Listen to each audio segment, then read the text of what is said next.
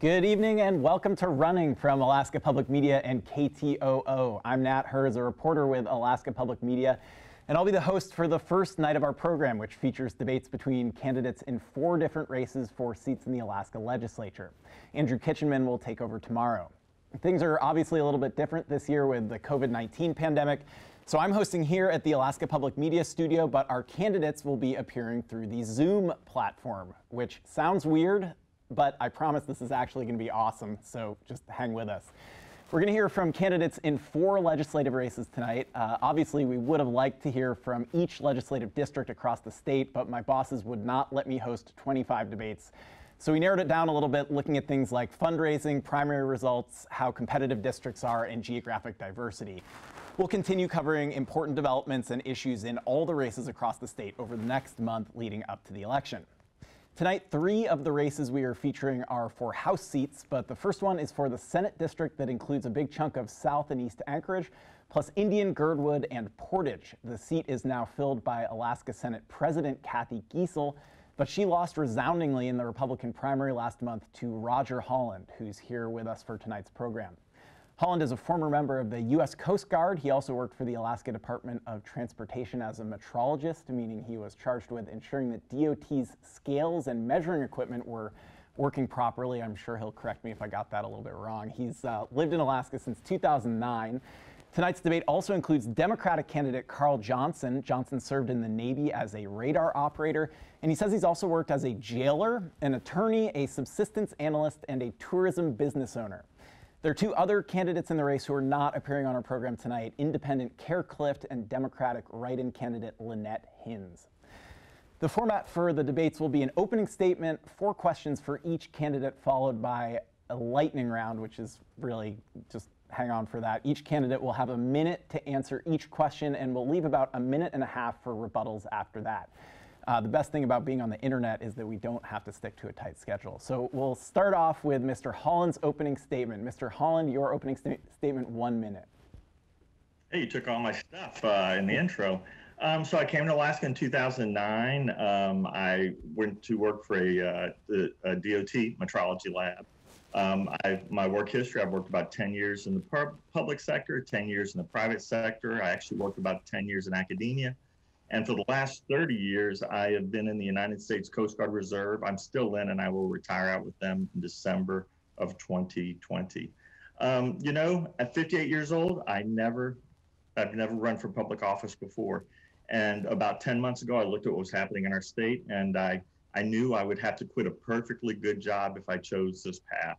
My wife and I discussed it, and we knew it'd be a lot of work. I announced on January 21st, and then we all came to know COVID-19, and nothing was ever the same again. Our problems did not get any easier, and I'm still interested in going and trying to help do my part to fix what I can in Juneau. But like I said, it's not getting any easier. Thank you, Mr. Johnson. Your opening statement, please, 1 minute. Thank you, and good evening, everyone. I am currently a small business owner in the tourism industry. But as Nat mentioned, I did serve in the Navy, and I did that because that was the only way to put myself through college, and it also helped putting myself through law school. I moved to Alaska to work as an attorney, but I've also worked in natural resources management. Now, I'm running because I want to help build Alaska's future. We need an Alaska that creates opportunities and a government that provides essential services. We need to manage our permanent fund for long-term sustainability. I'm going to fight for an Alaska where people will want to stay, not one that will force them to leave to look for opportunities elsewhere. I'm willing to make the hard decisions that we need to make. I'm going to fight to ensure that the legislature serves as an independent check on the governor when his policies will hurt Alaskans. And I ask for your vote in the general election. Thank you. Thank you, Mr. Johnson. Okay, now we'll start with our first question with Mr. Holland. If elected, Mr. Holland, would you vote for a budget that spends extra money from the permanent fund? Would you vote for a budget that spends extra money from the permanent fund's earnings reserve account beyond the 5% sustainable draw identified by the legislature? Mr. Holland, 1 minute. Well, so we're going to be short this year 1.5 to 2.6789 whatever billion dollars. That is nothing unusual. We've been short $3 billion a year for every year for the last 5 or 6 years. And yes, I do believe we are going to have to spend what is available from the ERA. I'm not quite sure how the POMV will fit into that, if there's any wiggle room on that. But we do need to get our expenditures to match our revenues. And I'm afraid we will probably have to spend some of the ERA this year to get there. We cannot do it this year. We have to have that target off in the future. Got it. Thank you, Mr. Holland. Mr. Johnson, if you were elected, would you vote for a budget that fills the deficit with extra money from the permanent fund's earnings reserve account beyond the sustainable draw identified by the legislature? 1 minute, Mr. Johnson. Well, first, let's talk about what's left in the earnings reserve. After funds are recommitted in next year's budget, we have $5.5 billion remaining in the earnings reserve. And I know that Mr. Holland wants to give everybody a payback on their PFDs, which would draw down our permanent fund earnings reserve to $4.7 billion, leaving only $800 million left. I think that we will have to draw money from that earnings reserve, but there's not enough to pay for the government services that we need. We are going to have to consider additional sources of revenue. I mean, this is a buck that's been passed for far too long. We've cut enough as we could. We've cut 50%, $4.5 billion over the last 8 years out of the budget. And we're really starting to hit rock bottom on where we can cut for services that are essential: infrastructure, public safety, and education. Thank you, Mr. Johnson. So I'm going to go back to Mr. Holland for this follow-up question. Would you acknowledge that spending beyond the 5% POMV limit adopted by the legislature, that would reduce the buying power of the permanent fund for future generations? And if so, how would you justify that step? Well, and I hear that, every time I forget the number, you take 100 million out, it removes some number. I mean, people do that all the time. You go into your savings. Every time I have to go into my savings, like when I quit my job to run, we dipped in our savings a little bit. Yeah, that earnings power is not there, but people do it all the time. I mean, it's not an obstacle. What I'm concerned about is what are we limited to, because there are guide rails that will limit the amount that can be drawn out of the ERA. Gotcha. Okay, and I would go back to Mr. Johnson with a quick follow-up. I know that Mr. Holland, I think, has been pretty clear about his position on paying a statutory PFD, which would create a much larger deficit. Is that a step you support? And if not, do you have a number that you think is reasonable for the dividend? I've got about 30 seconds left here. Well, the 1982 statute was affected by the Alaska Supreme Court's decision in 2017. So it basically makes the PFD to compete with other government services for funding. We have a law on the books that we should follow, but we also need to consider whether or not the law is still applicable given our current fiscal situation.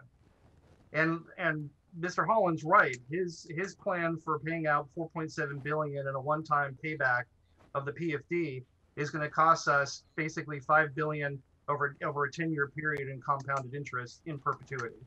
Okay, we'll leave it there and move on to our second question, starting with Mr. Johnson this time. Mr. Johnson, the budget that the legislature approved this year relies on about $1 billion in deficit spending.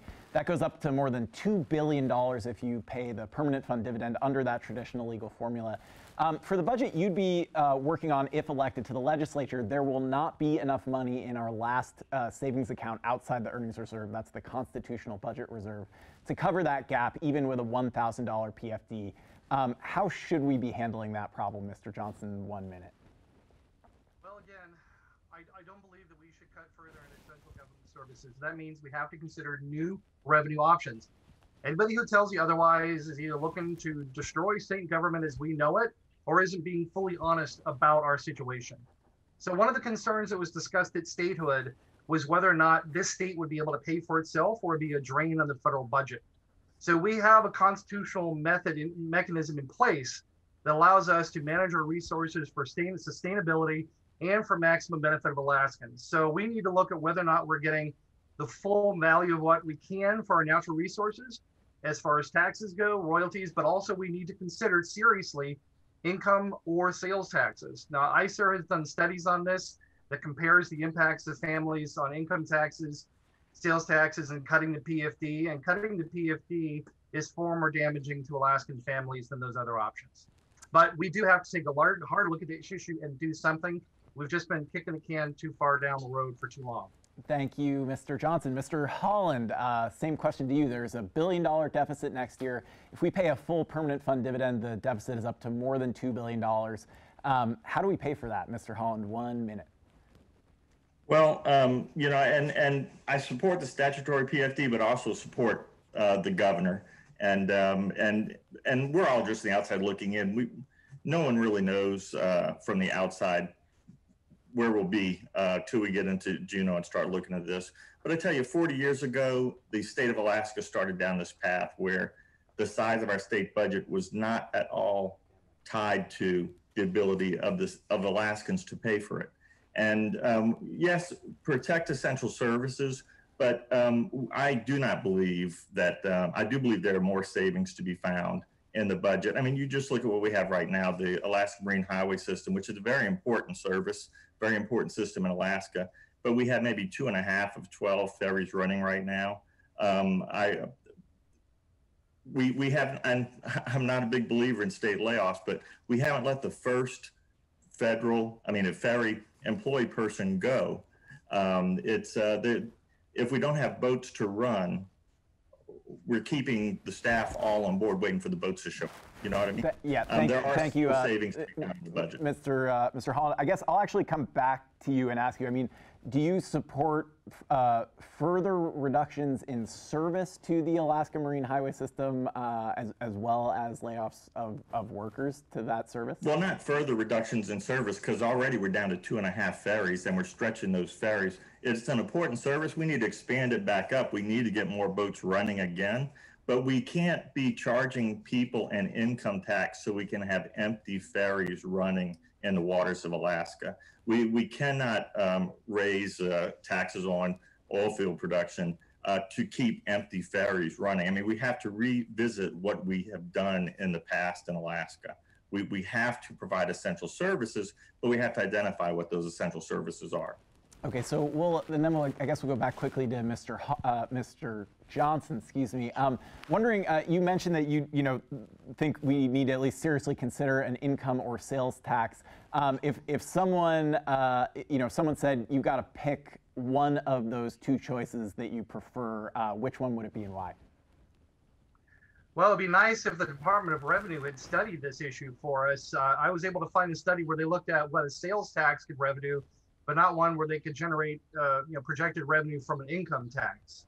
So we actually have to have the experts providing this information where we can make an informed decision. I think it's been studied. I mean, the Walker administration studied it a fair amount. I mean, are you leaning one way or another? Well, if I had to pick between the two, I think a progressive income tax is less harmful to Alaskan families than a sales tax would be. Okay. It would be a lot more fair across the board. Okay. But the important thing to mention here is that any legislator who is pledging to, who's running for office and ready to go to work in Juneau next year, if they say they're not willing to consider new revenue, then they're not considering seriously our fiscal problem.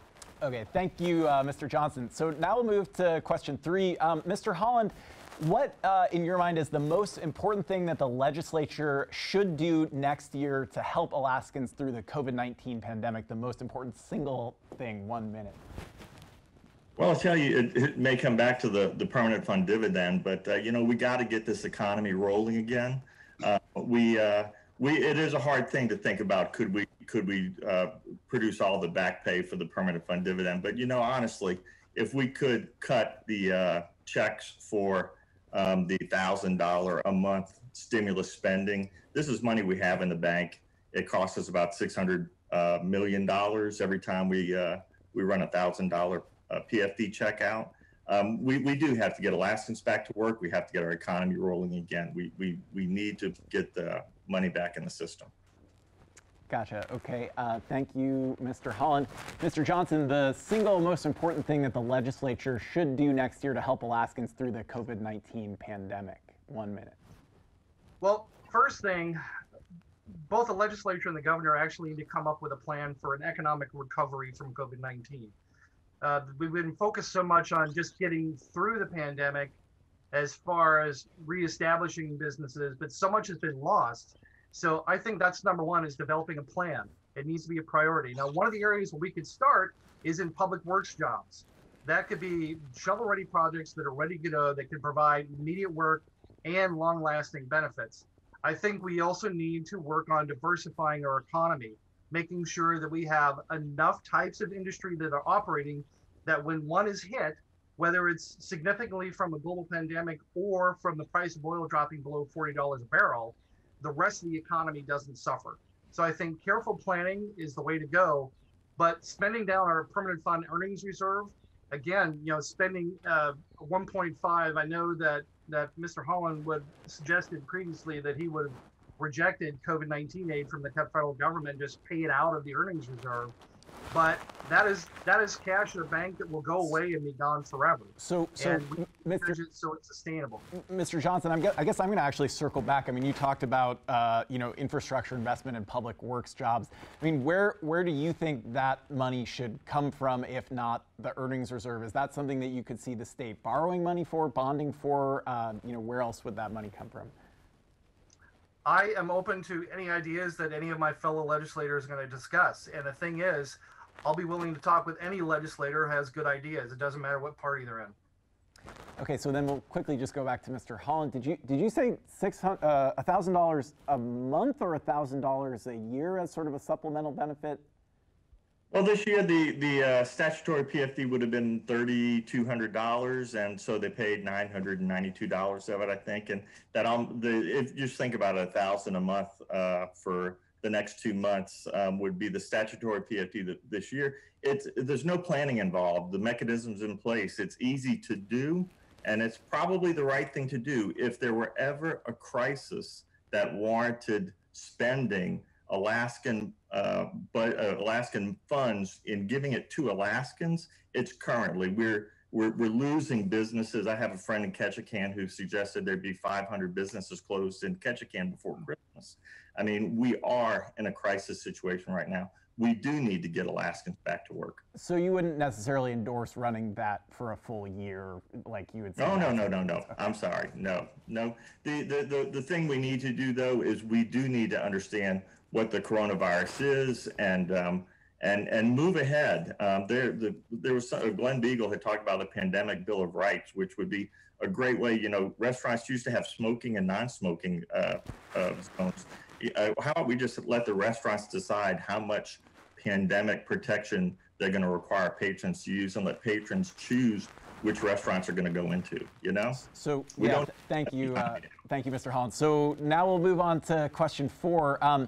We'll start with Mr. Johnson. The state of Alaska owes about $750 million in cash tax credits to oil companies that spent money drilling or exploring for oil here. The Alaska Supreme Court just ruled recently that we couldn't borrow money to pay them back. How should the state solve this problem? 1 minute, Mr. Johnson. Well, that's a tough one. We're already having deficit problems with things that we need, things that are important for our economy, for infrastructure, public safety. And since we can't borrow money to pay back that, I think there's going to have to be a serious restructuring of how those tax credits can be applied. It's kind of a tough situation to step into as a new legislator to fix some serious messes from the past. But that's a big one. I don't have any specific solutions for that, since that's such a relatively new issue. All right, Mr. Johnson, thank you. We'll go to Mr. Holland. How should the state deal with the nearly $750 million in tax credits that the state owes to oil and gas companies? Once again, like I said, there's no easy answers, but we are a mineral resource revenue state, and we do have to honor our obligations. Governor Walker looked at a 6% income tax in 2015 that produced all of $200 million. We will never be an income tax revenue state. It can't carry the burden of the budget like the oil production revenue does. We need to honor that debt. We need to possibly restructure it, maybe spread it across the next 2 years or so. But the oil pays the bills here, and we need to protect that part of our economy, that big, huge part of our economy. Gotcha. Okay. Well, thanks, Mr. Holland. I think we'll come back to you on that one. I mean, we've heard a lot from you, I think, about, when you talk about your hope to pay as statutory PFD. I think you signed a pledge to pay back PFD money as well. Then you add in another $750 million. I mean, that's probably the majority, at least, of what's in the earnings reserve. I mean, can we really afford that? And is that really fiscally conservative? Well, fiscally conservative is to honor your debts. And, a credit card, you owe $50 on a credit card, it's easy to pay it back. You put $5,000 on that credit card, it's pretty hard to pay it back. Now, the state continues building on this credit card. I don't know the exact number, $6,000 per person. Not every person in Alaska is entitled to that because they weren't here for the full time, and many have already left, sadly. It's not actually going to be 4-point-something billion, or probably something over 3 billion. And like I said, every year for the last 5 or 6 years, the state of Alaska has gone to the CBR and spent $3 billion every year for the last 5 years. What do we have to show for it? If we were ever going to use any of those funds, I think we should entrust Alaskans to spend that money more than the legislators in Juneau, pardon me. Gotcha. So then we'll go back quickly to Mr. Johnson and ask, I mean, do you think that potential investors are going to be, potential oil investors are going to be, feeling confident to hear from legislative candidates that there is not any kind of real plan to deal with this problem? I mean, is this something that you think the legislature needs to take on pretty quickly when they get back to Juneau? We've got like 15 seconds here. I'm sorry for that. Okay, well, first I'm going to disagree that oil pays the bills anymore. That may have been the case when we had $120 a barrel, but it's not. Investors wouldn't be affected because this is a past tax credit to previous operations. It wouldn't apply to new exploration and new development. So it wouldn't impair the ability of new operators to come into Alaska. The one thing that affects that is the price of oil, not tax structures or tax credits.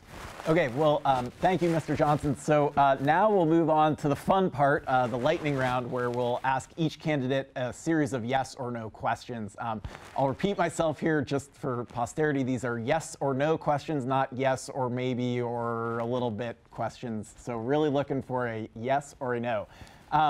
So we'll start with Mr. Holland. Mr. Holland, will you get the COVID-19 vaccine when it's released, yes or no?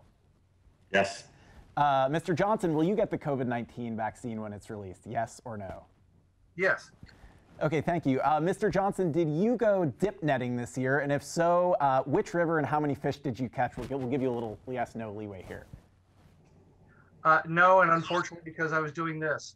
Gotcha. Okay, thank you. Mr. Holland, what was your dip netting record this year? Also no, because I was doing this, but we typically hit the South Kenai beach. Tough times as legislative candidates. Okay, thank you. Mr. Holland, are you a yes or a no on ballot measure 1, the oil tax initiative? I am a no on ballot measure 1. Thank you. Mr. Johnson, yes or no on ballot measure 1? Yes. Thank you. Mr. Johnson, are you yes or no on ballot measure 2, the elections overhaul? Yes. Thank you. Mr. Holland, yes or no on ballot measure 2? I am a no on ballot measure 2. Thank you. Mr. Holland, have you been to see the Portage Glacier, which is in this Senate district? Yes, I have. I rode the ptarmigan. Thank you. Mr. Johnson, have you been to Portage Glacier? Yes, many times. Thank you. Mr. Johnson, have you purchased marijuana from a pot shop in Alaska? No. Thank you. Mr. Holland, have you purchased marijuana from a pot shop in Alaska? I will elaborate. I'm still a member of the United States Coast Guard Reserves. We're not even allowed to walk into a pot shop, so the answer is no. It's legal. I've been to a pot shop. I'll just put it out there. Thank you. Mr. Holland, have you ever been to the Totem movie theater, which is in this Senate district? Yes, I have. $3 movies. Great. Thank you. Mr. Johnson, have you been to the Totem movie theater? Yes, I have. Okay, thank you. Mr. Johnson, do you think Governor Mike Dunleavy has done a good job handling the COVID-19 pandemic? No. Thank you. Mr. Holland, do you think Governor Mike Dunleavy has done a good job handling the COVID-19 pandemic? I would have to say yes, considering all things. It's a complicated issue. Okay. Well, I think that'll wrap it up for the lightning round. That was enlightening. Mr. Holland and Mr. Johnson, I want to thank you both for being with us tonight. Both of those candidates will be on the ballot for Senate District N, which includes parts of South and East Anchorage, as well as Indian, Girdwood, and Portage. We're going to take a quick break here while we get ready for the next debate on our schedule, which is for an Anchorage Hillside House seat. We'll be back soon. Thanks for sticking with us.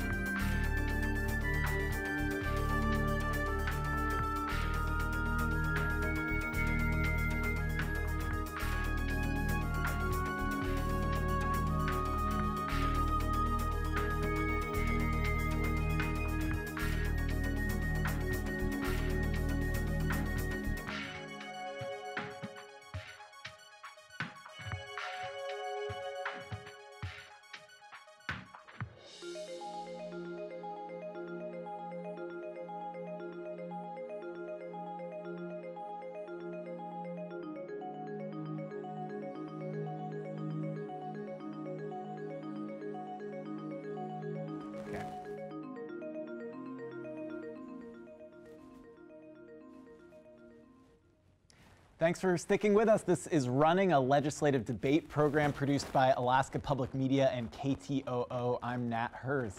For our next debate tonight, we're headed to the Anchorage Hillside, to the House district currently represented by Republican Mel Gillis, who was appointed to his seat last year by Governor Mike Dunleavy. Gillis arrived in Alaska more than 50 years ago and has worked on Cook Inlet oil platforms and on the North Slope. He's also been a professional hunting guide. His opponent is Calvin Schrage, an independent who's running with the Alaska Democratic Party's nomination. Schrage grew up in Anchorage and has an accounting degree from the University of Alaska Anchorage. He runs a tutoring business and belongs to the Anchorage Chamber of Commerce and the Abbott Loop Community Council. We'll start with Mr. Schrage's opening statement. Mr. Schrage, your opening statement, 1 minute. Yeah, hi everyone. It's so great to be here. Thank you all for tuning in. My name is Calvin Schrage, and I'm running for State House here in District 25 on Anchorage's Lower Hillside. And the reason I'm running is because I truly care about this community, and we've got to get through these uncertain times.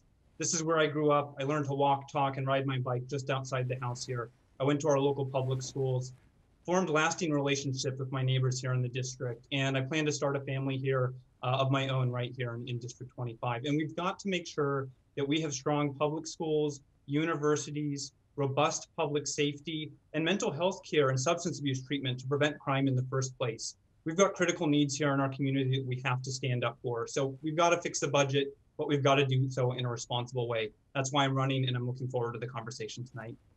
Thank you, Mr. Schrage. Representative Gillis, your opening statement, 1 minute, please. Yes, I'm Mel Gillis. I'm a Republican running in the District 25. My wife Ann and I have lived in this district for 32 years. I'm proud to say that we will be celebrating the 50th wedding anniversary in 4 days. My son and grandkids all went to Service High School. I came to Alaska in 1965 looking for work and adventure, and I found both. I've worked construction all over the state, worked in the oil fields in Cook Inlet and on the North Slope. 1970, I got my marriage license and hunting guide license. Proud to say, we're still going strong. At my age, I'm not looking for a career in politics. After 50 years of owning and running a business, I have seen both good and bad times. I want to take my lifetime of experience to Juneau to ensure my grandkids and future generations of Alaskans have the same opportunities that I have had. Thank you. Thank you, Representative Gillis. So we'll go to our first question for Mr. Schrage. Mr. Schrage, the governor vetoed more than $100 million that the legislature set aside to repay Alaska school districts for school construction. It's a program known as school bond debt reimbursement. The veto cost the average Anchorage homeowner about $170 in extra property taxes. Do you support that decision, and why? Well, you know, I think I don't support it, first off. Let me just answer that clearly. We've got to find real ways to balance this budget, and simply shifting costs onto municipalities and other communities, that's not how we get through this. We need to get through this by, yes, finding cuts and finding efficiencies where we can to reduce our budget where it makes sense and where we can do so responsibly. But that's not the issue we're facing today. We are facing an issue of making sure that we have the services we depend on. We need to make sure that we have funding for these programs, and that we find a way to balance this budget that isn't directly pulling on Alaskans here in Anchorage or in our communities. This is just a cost shift, and it's a cost that we're paying. Thank you, Mr. Schrage. Representative Gillis, the governor's veto of school construction money caused the average Anchorage homeowner to pay about $170 in extra property taxes. Do you support that decision? Yes. Why? We don't. Alaska's broke. We really don't have the money that we need. Okay. Well, I guess, I mean, I'd circle back there. I mean, is I don't know. That's a pretty straightforward answer, so maybe I won't circle back there. We'll just move on to question 2. This is for Representative Gillis. Representative Gillis, Alaska's per student schools budget, what's known as the BSA, or base student allocation, has not increased since 2017. Do you support an increase in school spending to keep up with inflation? You know, some of the highest spending in the country, Alaska has. And we're getting some of the worst results. We need to get value for our spending. I support public schools. My son and grandkids have went to school up here. Okay, so thank you, Representative Gillis. Mr. Schrage, your question. Alaska's per student schools budget, what's known as the BSA, has not increased since 2017. Do you support an increase in school spending to keep up with inflation? So I think that we do have to address education funding. That is for sure. We're watching school districts deal with, the cost of inflation, the cost of increased medical care and healthcare costs. So, every year that we go with flat budgets for our schools is yet another tick away at their ability to serve our students and educate our next generation. So that's something we have to address. I think the other thing is we have to provide them with stable funding that they can plan and prepare for. This last minute funding of education that we see year after year in the legislature, it's not working. Pink slipping our teachers, that's just yet another cost increase for our state. So we need real solutions. We need to address these costs and these problems that we have if we're going to get through this crisis. So Mr. Schrage, is that a yes? You would support an increase to the BSA for inflation? Well, I know that there are going to be a lot of pieces in play this next year in the legislature. The budget is very complicated, and as Gillis stated, things are very tight. We're going to have very serious conversations and very tough conversations about where exactly that funding is going to go. At the very least, we have to keep funding flat. We cannot make further cuts to education. If we can afford it, if we can find the revenues and we can find a way to increase funding for our schools, I would support that. We need to invest in education. It's the best place we can put our money today. So we'll circle back to Representative Gillis. Representative Gillis, I mean, you referenced getting better value for our spending. What specifically can the legislature do to accomplish that? I mean, that's sort of the kind of thing we hear from legislators, but without any specific solutions to get us more efficient. Local control. How does that save us money? Well, number one, we need to downsize the government to what we can afford. Is there a number two, or that was just number one? Nope, that's it. Gotcha. So, I mean, would you support cutting, public schools funding at this point? No, let's keep it where it's at. Gotcha. Okay. Thank you. So moving on to question number 3, we'll start with Mr. Schrage. Alaska faces a deficit next year of around $1 billion under the status quo and more than $2 billion if we pay a permanent fund dividend under the traditional formula. Do you support an income tax to help cover that gap, and why or why not? 1 minute.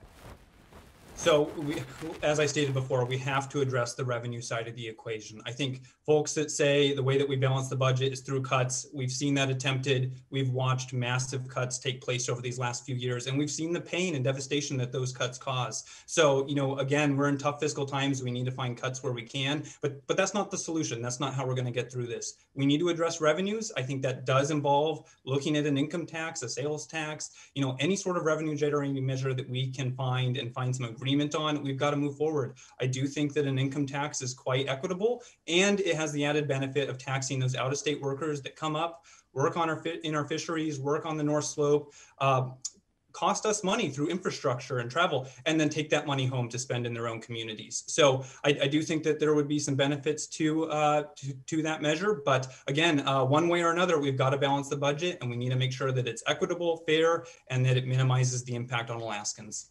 Thank you, Mr. Schrage. Representative Gillis, do you support an income tax to help cover Alaska's budget deficit? No. All right. That should be the last option. Okay. So I'll just go straight back to you. How else should we be covering the deficit if not with an income tax? We could first get a spending cap. Number 2, we've got to balance the budget. And the taxes should be the last resort, not the first option. So are you saying that you support cuts to government in that case? And if so, can you name some specific programs that you would support cuts to? Well, you got the Constitution, which says what we have to pay for. Then you've got what we need. And then you got what we want. We need to take care of the constitutional spending and what we need before we go to what we want. So is that a no, you don't have any specific programs that you would support cuts to? Probably not. I would just have to do a lot more checking on programs. Okay. Mr. Schrage, we'll go back to you quickly. I mean, you did not commit to supporting any particular kind of a tax. If there was majority support, including your vote in the legislature for an income tax, would you vote for it conceptually? Oh, certainly. If there's a consensus in the legislature for an income tax, hey, and it funds schools and public safety and infrastructure and the roads being plowed, I mean, those are the things that we want. And, I know that talking with my neighbors here in the district, I've knocked on more than 3,000 doors, and my neighbors understand that we have to pay for these services. We cannot go without public schools or universities or plowing in the winters. People are willing to chip in for strong services. Thank you, Mr. Schrage. So last question will go to Representative Gillis first. Representative Gillis, Governor Dunleavy disbanded the state commission that was planning Alaska's response to global warming. We've seen climate change force the relocation of rural villages, and we've also seen it add tens of millions of dollars to the cost of our resource development projects. I just reported a story on how the Red Dog Mine had to spend $20 million on a new water treatment system because of permafrost thaw. What actions should the state be taking to address the effects of global warming here? Well, be on the hunting guide and know that it's occurring. That's going to be up to in Alaska. Well, I would just have to say, we're going to have to let the government figure that one out. There's not enough people up here to really be damaging Alaska. So as far as climate change, I believe it's real, and something should be done about it. So you've got 30 seconds left in your answer here. I'll just come right back to you. When you say the government should figure that out, that's not you as a member of the legislature? That would be the federal government's job. Okay. Thank you. So thank you, Representative Gillis. So Mr. Schrage, what actions should the state be taking to address the effects of climate change here? Well, I agree with Gillis. Climate change is real, and it is something that has to be addressed. I think that's exactly what the Climate Action Plan did. It incorporated climate action into our governmental planning. I think that we should bring back that climate action plan, and we should plan for the very real repercussions of climate change that we're seeing. We need to plan ahead.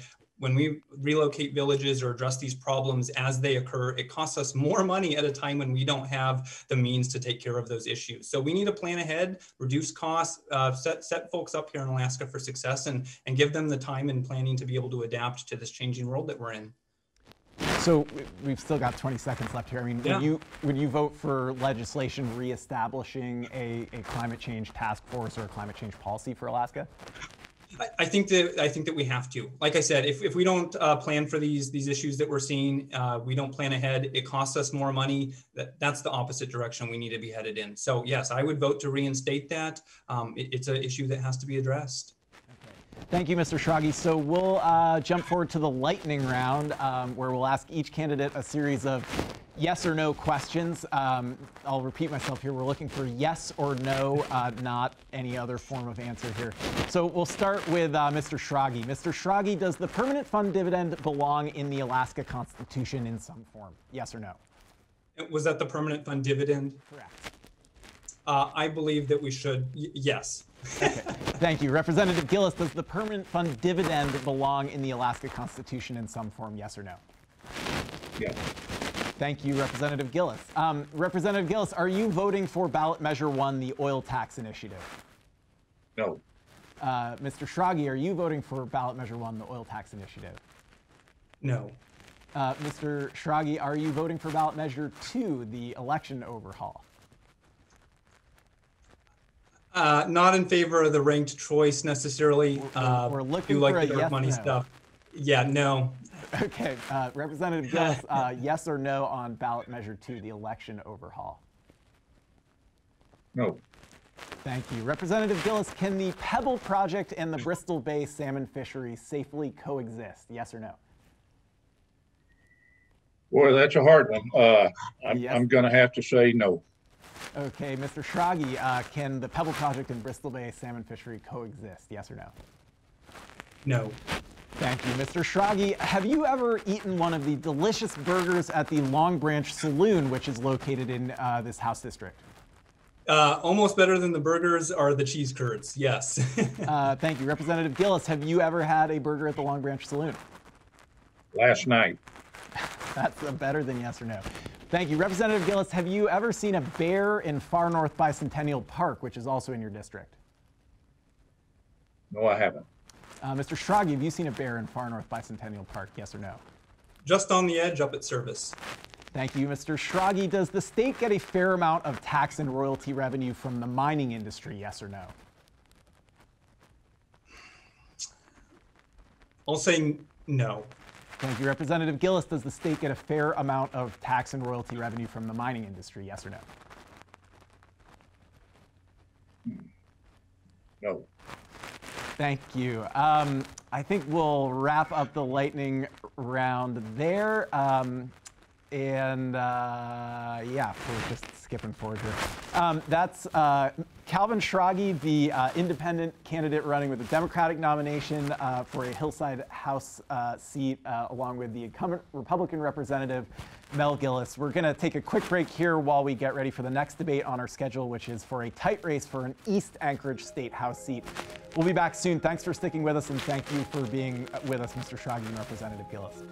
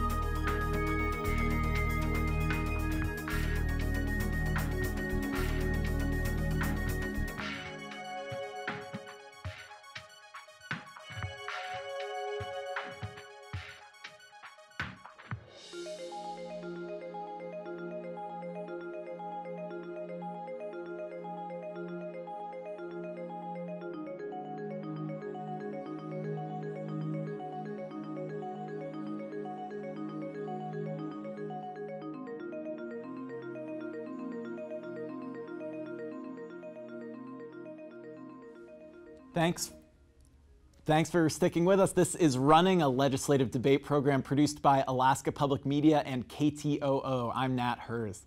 Our next debate tonight is for the East Anchorage House seat currently held by Republican Lance Pruitt. Pruitt respectfully declined to appear on tonight's program, so we're here just with his Democratic opponent, Liz Snyder. I don't know if we can really call this a debate anymore, but it'll be something. This is Snyder's second time running for this House seat. She's a professor of public health at University of Alaska Anchorage and a soil and water scientist with a doctorate from the University of Florida, where she was also on the gymnastics team. Ms. Snyder, you have a minute for your opening statement.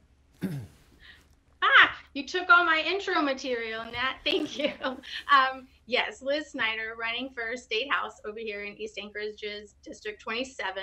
Been a long time East Sider, raising Sam and I, my husband, raising our two young boys over here.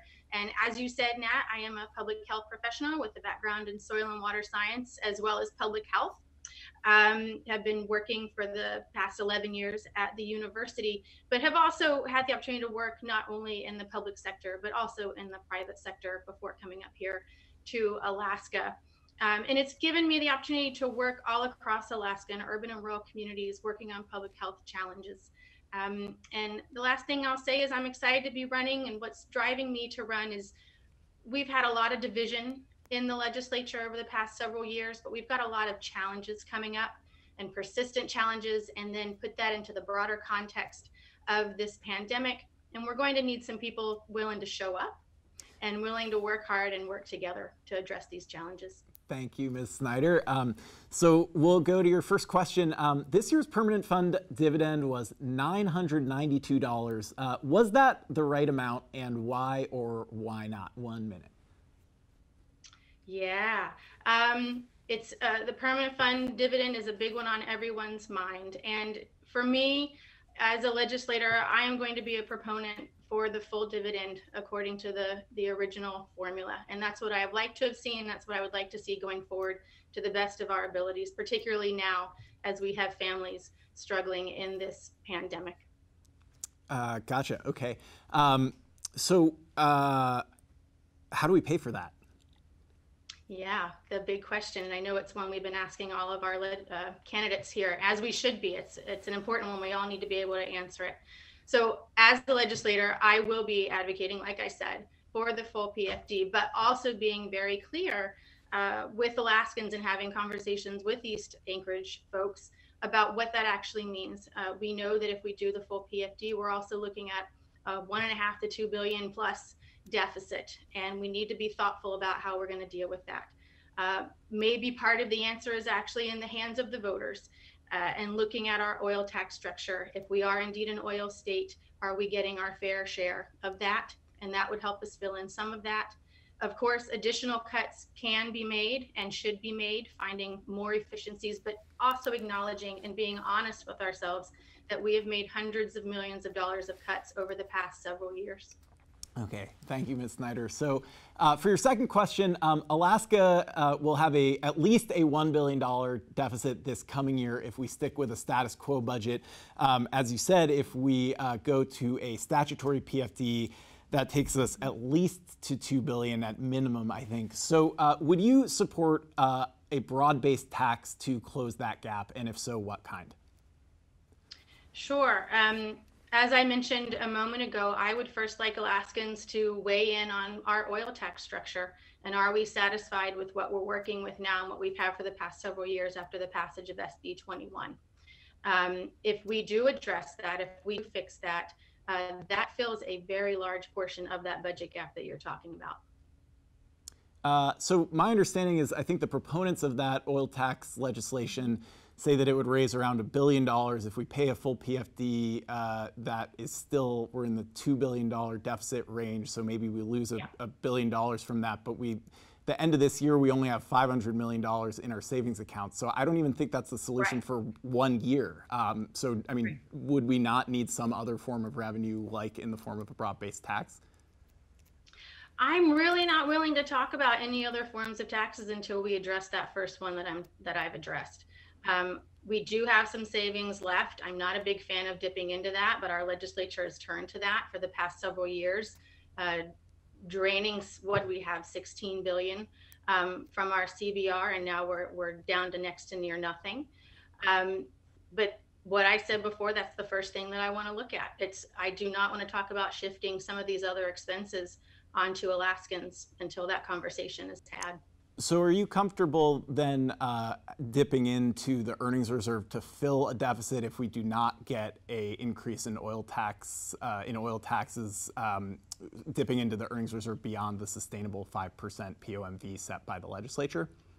Not indefinitely, no. That's not something that I want to do indefinitely. And even my opponent will agree with me. If you look at his statements in the media, we're pretty much on the same page, that we do want to, until we have addressed the formula, that we are obligated to do the full PFD, but we do need to have that conversation.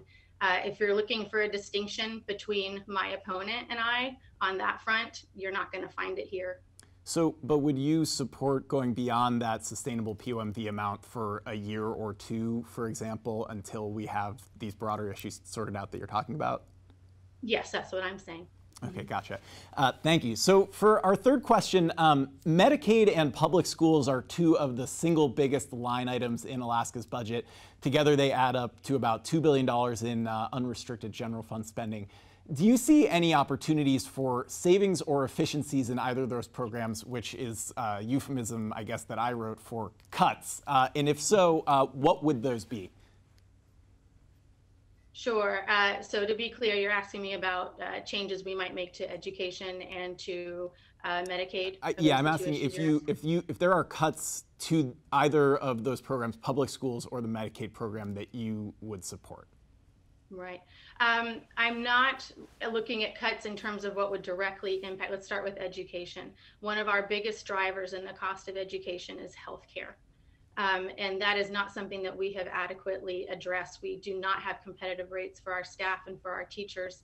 And if we can drive down the cost of healthcare, that would be my #1 priority in reducing the costs of education. With respect to Medicare, I would like us to start thinking about a different model. Medicaid, right? Excuse me, thank you, Medicaid, looking at a different model. Right now, we have a fee-for-service model whereby we are reimbursing our providers based on how many services a patient receives, how many exams, how many procedures. It's not based on the outcome, the health outcome that we want to see for the patient. I would really like us to shift that to value-based care, where it's a holistic approach. We are reimbursing based on the health outcome. And what that does is that encourages our providers to look at the whole individual and thinking about, for example, if we have an individual struggling with a weight issue and it's exacerbating heart disease, diabetes, increasing risk for cancer, what can we do outside of the doctor's office to help address those issues? So that can also drive down care by improving health outcomes much quicker and cutting back on so many of the procedures that are driving up the cost of healthcare. That does sound like a longer term kind of reform. Is that fair to say? It can be. I think you're going to see improved or increased savings over time, but it's something that can be, it doesn't have to take forever to get started. Okay. So I guess we'll actually just skip ahead to the lightning round here, where we'll ask you a series of yes or no questions, and I will just emphasize these are yes or no questions, not any other words are desired in this section of the program. So Ms. Snyder, should Alaska have a red flag law that would allow for temporary seizure of a person's guns if they present a danger to themselves or others? Yes or no? Yes. Thank you. So next question, should the state offer tax credits or subsidies to encourage the development of renewable energy in Alaska? Yes or no? Yes. Thank you.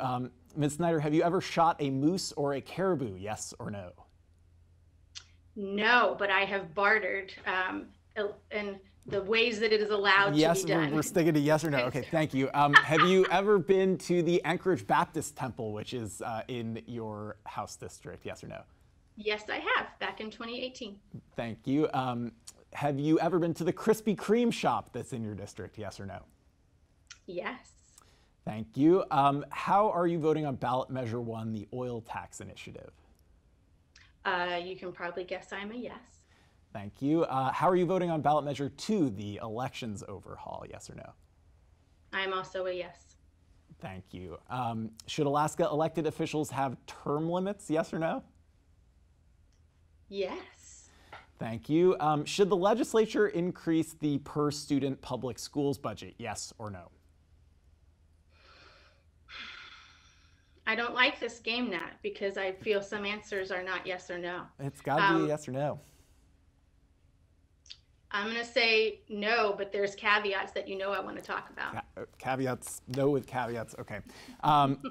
Thank you for your lightning round participation. Ms. Snyder, thanks for being here with us tonight. She's on the ballot for House District 27, which includes part of Muldoon and Stuckagin Heights, and that's represented by Republican Lance Pruitt. We'll have one more break here before we come back for the last debate on our schedule for a Kenai Peninsula House seat.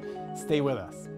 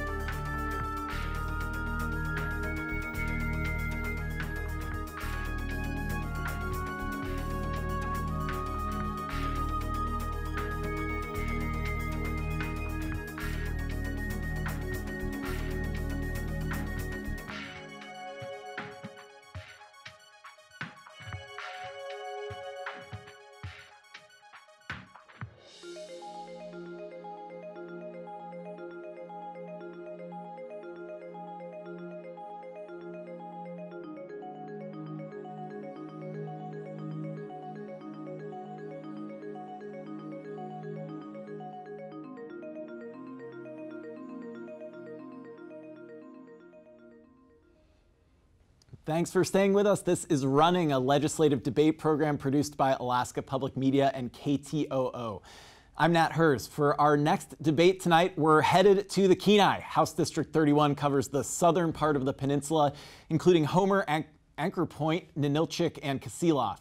The seat is currently held by Representative Sarah Vance, a Republican from Homer. Vance was first elected to the seat 2 years ago after defeating a long-serving incumbent, Paul Seaton.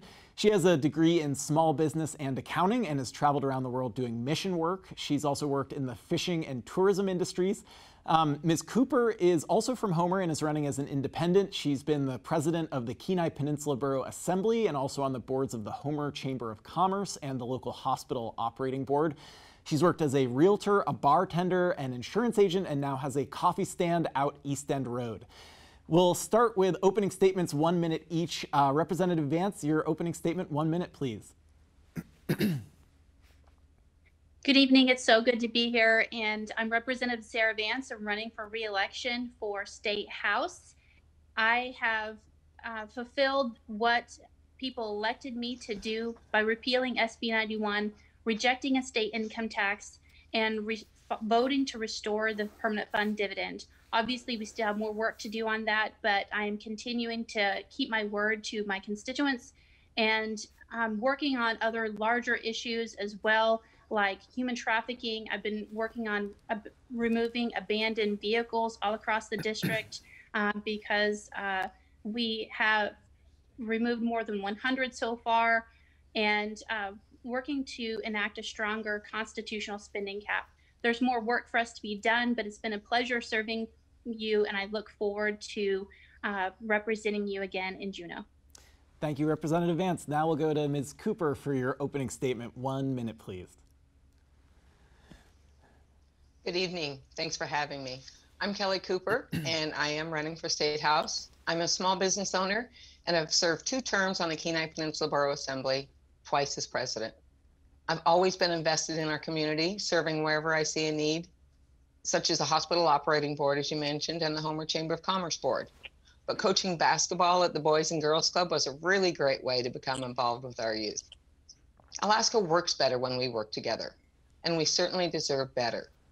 I believe that working with one another, we can solve the challenges facing Alaska. We all want the same things: good jobs, strong schools, and safe communities. Instead of looking at differences, I believe we can work together to build an economically vibrant Alaska. I'm running because I know what it takes to balance a budget. My experience on the Borough Assembly has taught me to work with all sides of an issue.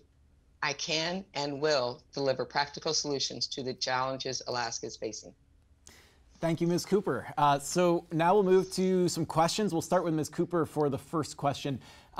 Ms. Cooper, childcare has been a huge problem for working families during the COVID-19 pandemic. What should the legislature do to ease that challenge for Alaskans? 1 minute. That's a tough one. Owning a espresso stand as well as the rental cabins that I do have employees that have childcare issues, and occasionally they're at work with them, which we really try to accommodate them. So the legislature needs to try to utilize some of our CARES funds to promote the opportunity for childcare. I think that's a big part of our economy, and maximizing those dollars would help in going forward with that. Thank you, Ms. Cooper. Representative Vance, what should the state do to ease the challenge of childcare during the COVID-19 pandemic? 1 minute. Well, one of the first things that we could do was help provide the stability in our education system. A lot of parents are put into a bind when the schools are choosing not to open during the pandemic for a variety of reasons, and are left with not knowing if they will be able to go to work and where their children are going to be taken care of. So we need to help offer after school programs and be able to give them the assurance that school will be open or will be closed. And just providing a stable format on that will help ease the childcare burden right now, but also empowering small businesses and helping them get started to be able to open up homes for daycare options is another alternative to help people right where they're at. And also many of our seniors that are not in the vulnerable population, but will be able to help with some of the smaller children and help in their own neighborhoods as well. So we'll go back to you, Representative Vance. I mean, when you were talking about sort of having assurances or more certainty about schools being open or closed, is there a place for the legislature there? Could you see the legislature, passing some kind of directive or mandate that schools be open or closed?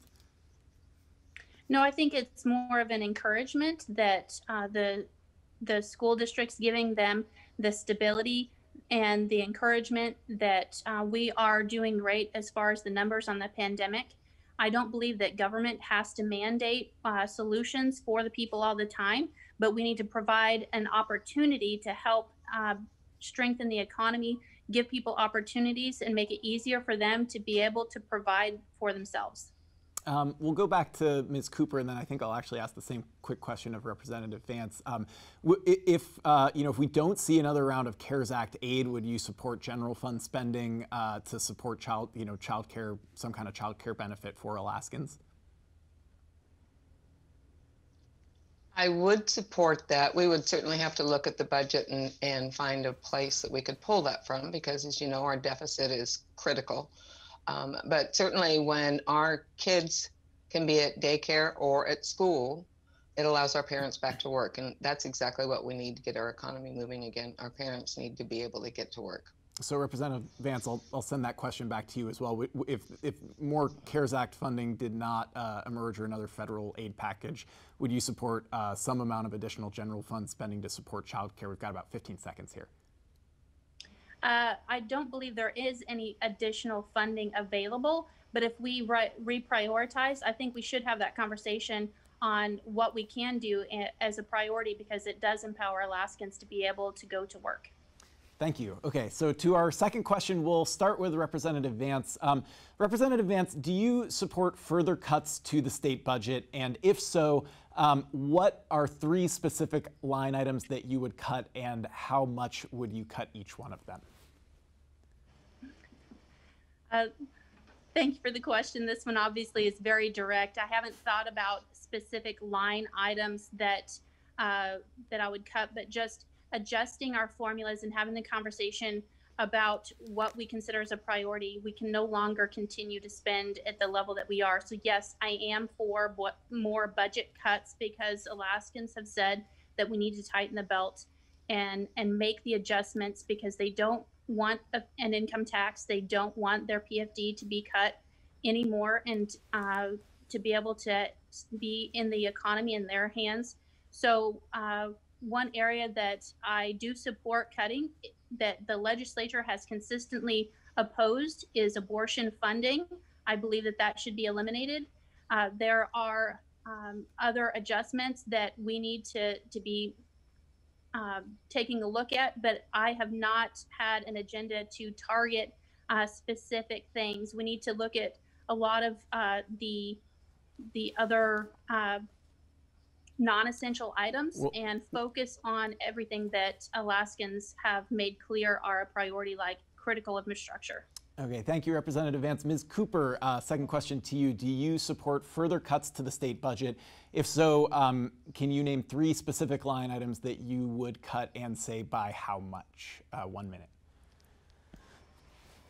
Well, thanks for that. And that is a tough question. I absolutely approve downward pressure on the budget. When we look at 3 line items, the way I look at a budget is to determine where I can get the most value.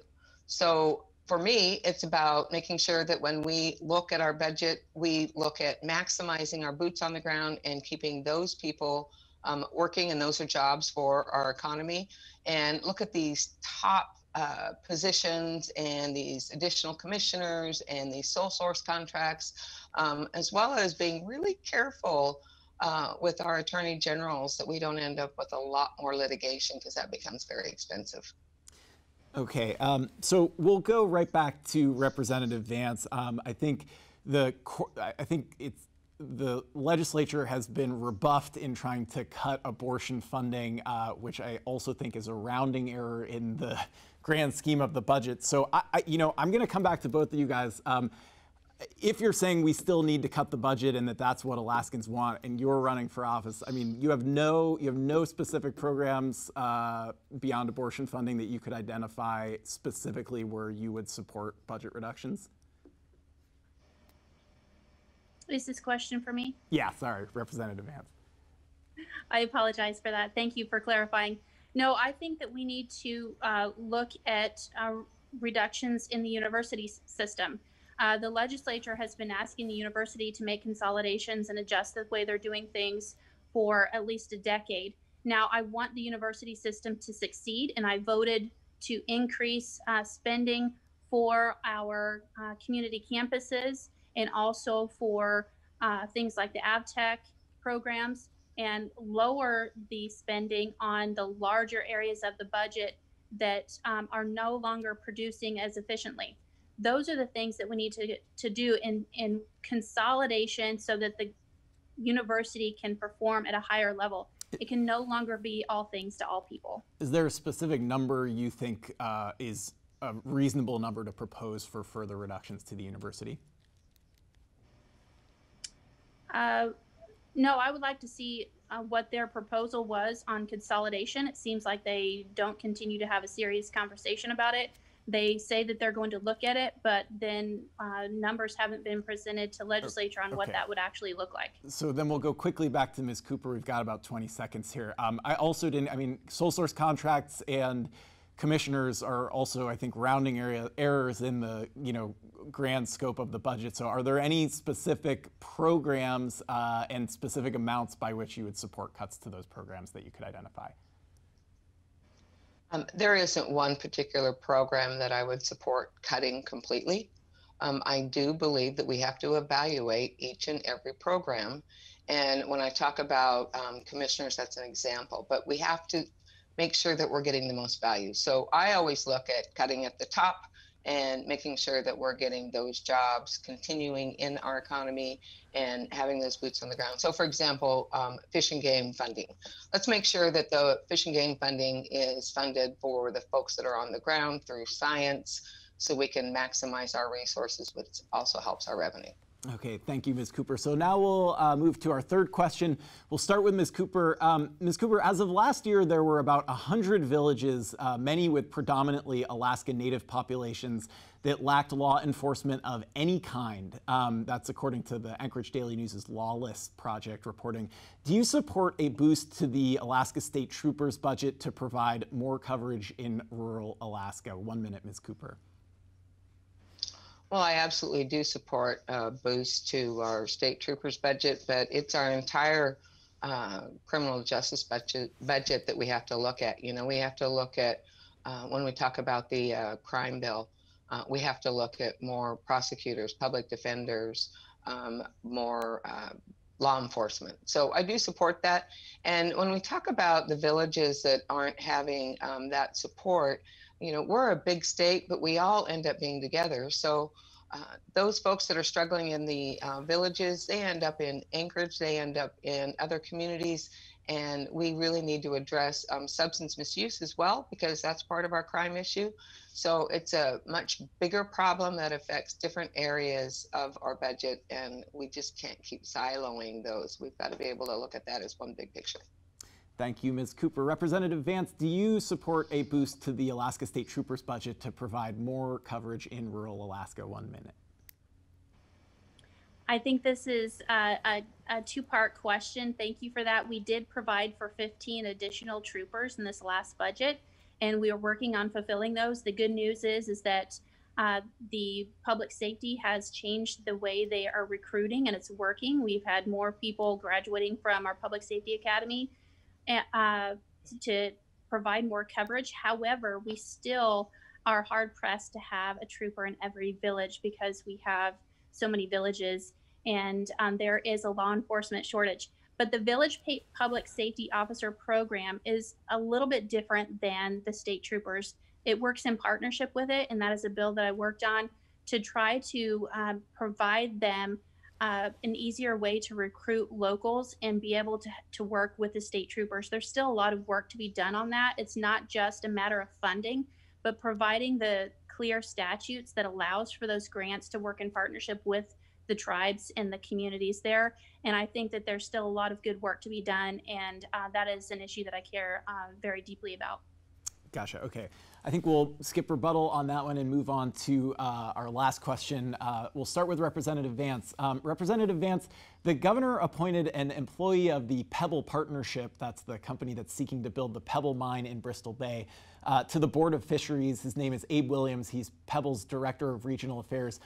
Do you think Mr. Williams should be confirmed? 1 minute, Representative Vance.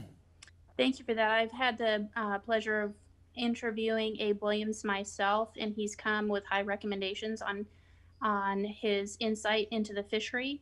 I do find it unfortunate that his interaction, his name of being associated with Pebble has been a detriment to him.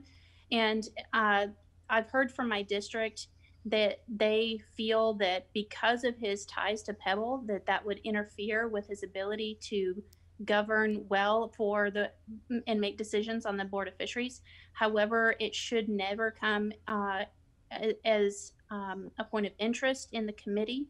I've not made a full decision on that, but I will follow. I am taking more insight from people in my district and the fishermen on that issue. We're still receiving emails, so I have not made a full decision at this time. Got it. Thank you, Representative Vance. Ms. Cooper, should Abe Williams, the Regional Affairs Director for the Pebble Partnership, be confirmed to the Board of Fisheries? 1 minute, Ms. Cooper. He absolutely should not be. He should not have been brought forth as a consideration. The Bristol Bay area is critical to our fish, and the Board of Fish is not as balanced as I would like to see it. We don't have the coastal representation. A lot of them are interior, and these appointments to the Board of Fish should not be political.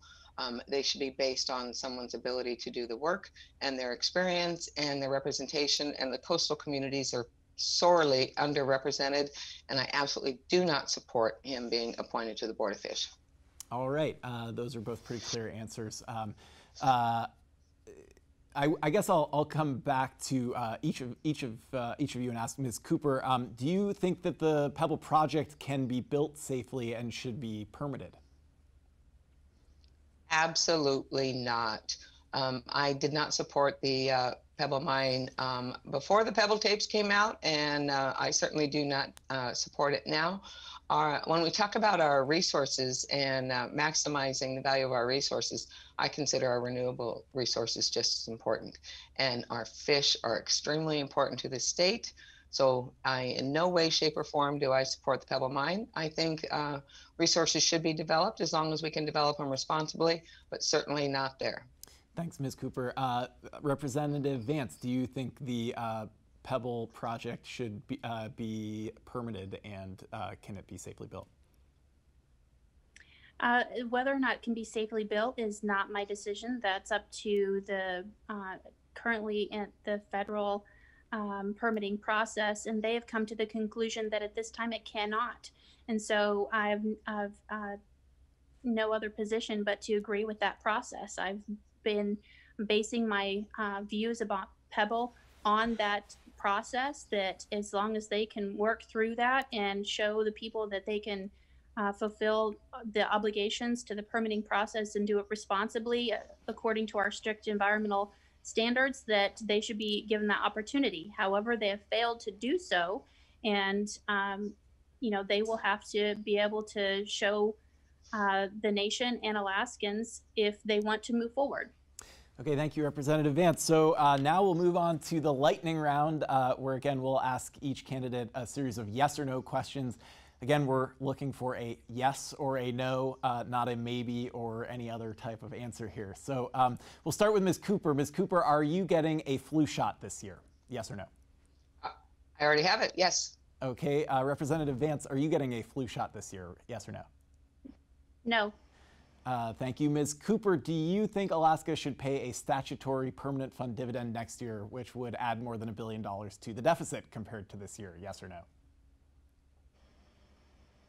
I hate yes or no's. No. Okay, thank you. Representative Vance, do you think Alaska should pay a statutory permanent fund dividend next year? Yes or no? Yes. Thank you, Representative Vance. Representative Vance, do you support a state income tax to help fill the deficit? Yes or no? No. Thank you, Ms. Cooper. Do you support a state income tax to help fill the deficit? Yes or no? None at this time. Thank you, Representative Vance. Have you ever visited the Russian Old Believer village of Nikolaevsk, which is in your district? Yes or no? Yes. Okay, thank you. Ms. Cooper, have you ever visited Nikolaevsk? Yes. Thank you. Ms. Cooper, have you been to the Salty Dog Saloon on the Homer Spit, which is in your district, since the COVID-19 pandemic began? Yes or no? No. Thank you. Representative Vance, have you been to the Salty Dog since the pandemic started? Yes or no? No. No fun. Thank you, Representative Vance. Representative Vance, has the state parks budget been cut too far? Yes or no? Depends on who you talk to. I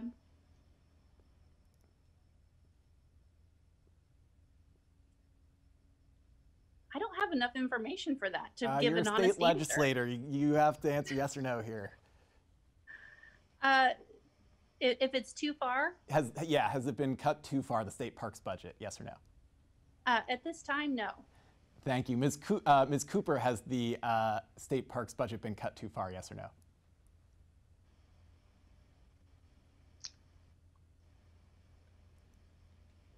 Yes. I didn't think that one was going to be so tough. Thank you. Ms. Cooper, is global warming a serious threat to the state that demands action from the legislature? Yes or no? Absolutely.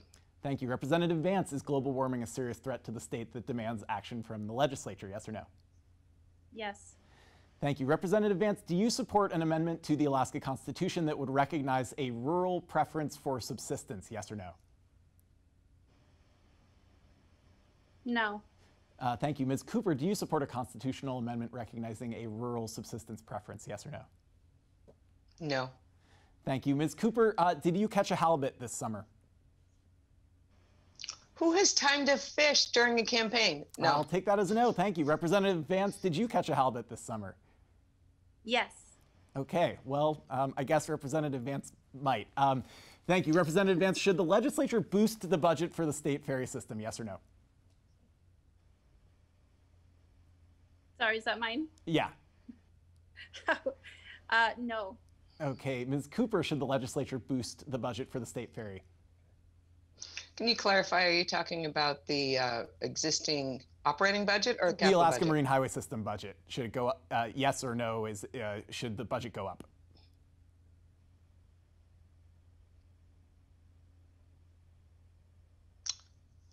Yes. Thanks for those answers. Representative Vance, Ms. Cooper, I want to thank you for being with us tonight. They're running for the District 31 House seat, which represents the southern Kenai Peninsula. That's it for our program tonight. Thanks for sticking with us, and we'll be back tomorrow night at the same time for a second round of debates hosted by my colleague Andrew Kitchenman in Juneau. You can find more of our election coverage at alaskapublic.org and ktoo.org. We had production tonight from Maiwa Ina, Annie Fight, Lex Trinan, Valerie Kern, Lance Hankins, Hannah Lees, Miko Wilson, Jeff Chen, Kelly Birkinshaw, Connor Cruikshank, and Matt Fabian. I'm Nat Herz. Have a great night.